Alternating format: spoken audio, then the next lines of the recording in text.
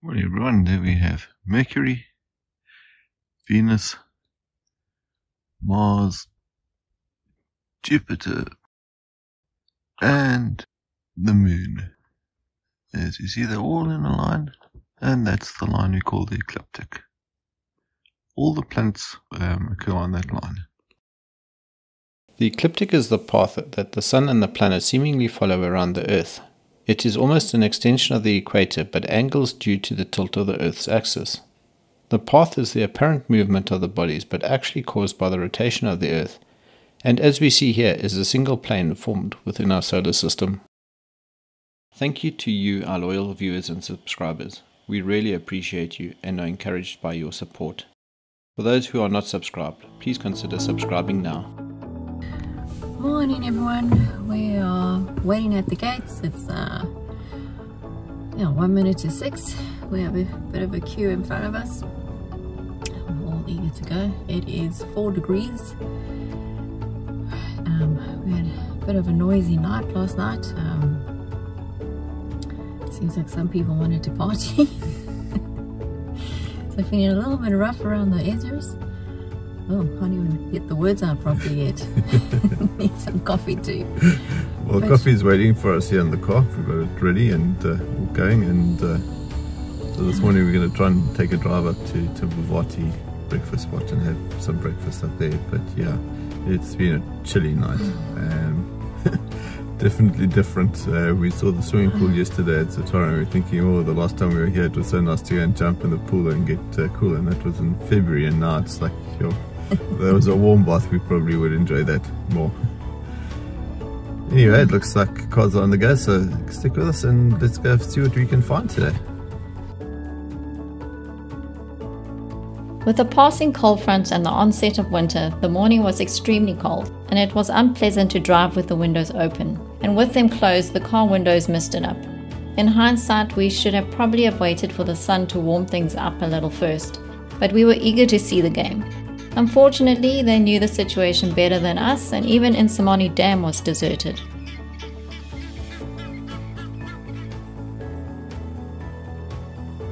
We were tossing up the idea of taking the S40, but when we passed the intersection, we saw that this was the boundary for the controlled burn and decided to continue until we reached the S39.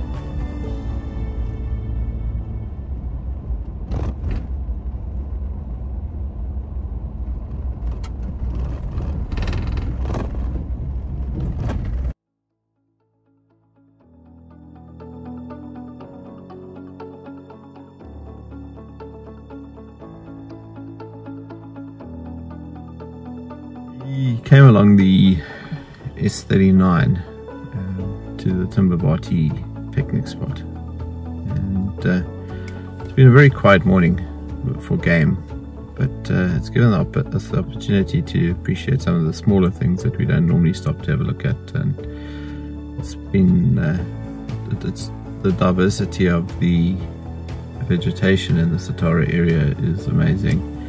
We started off with some very open plains and it's now become thick again, and at the moment we're sitting at a watering hole or spot along the Timbavati River that has quite a bit of water in it. So we're just sitting here having a look for a couple of seconds and seeing if anything happens, but yeah, if all goes according to plan, we're going up the Timbavati River and we'll be having breakfast at the Timbavati Picnic Spot.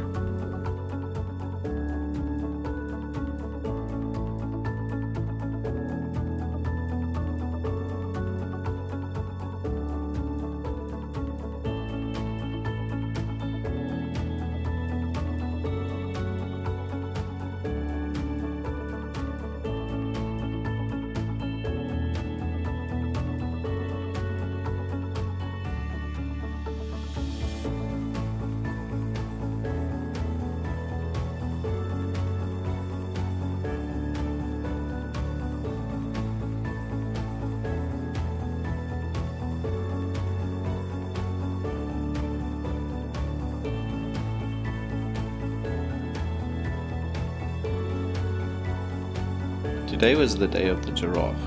We saw many of them along our trip, and at one place we saw around 20 within a kilometer of the road. These animals are the tallest of all mammals, and their legs are longer than the average human is tall. They are herbivores and eat around 45 kilograms of vegetation a day, and this is a large source of their hydration, allowing them to have periods of a few days between drinking water. Their height and good sight gives them the ability to see predators from a distance, although this does not prevent them from becoming the occasional meal for the predators. Their lifespan is around 25 years old, but have been known to grow to the age of 40. Necking is a fight between two males, and is not dangerous, and one male will usually surrender before any injuries occur. Giraffes' necks are too long to reach the ground, and that is why they stoop to drink water, but the giraffe's neck have 7 vertebrae, which is the same as a human's neck.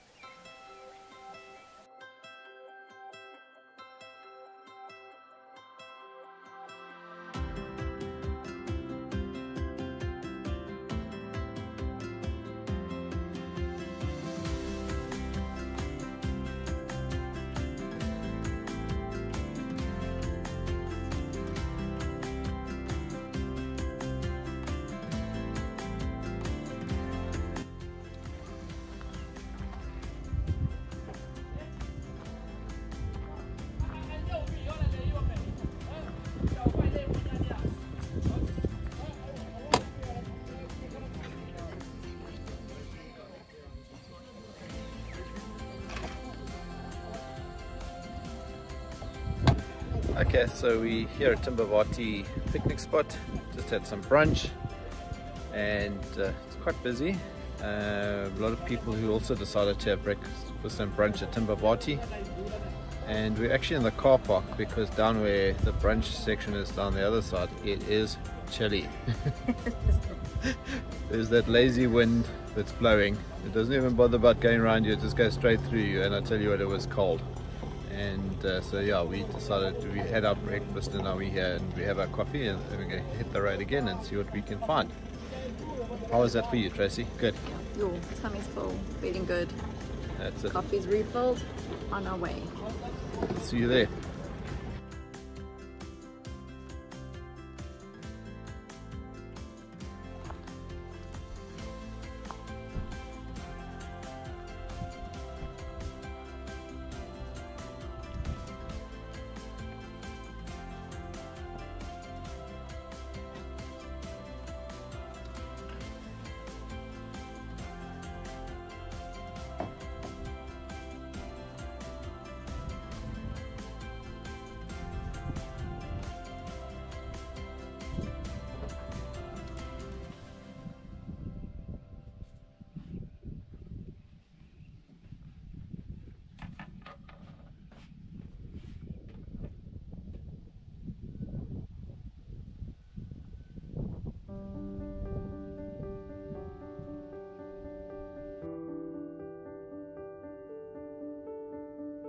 On our way back to Satara, we took the S127 and then the H14. We saw a black-backed jackal, Kori bustard, and a warthog family just chilling in the grass. The Kori bustard is a tall bird, and it's a good indication of just how tall the grass is.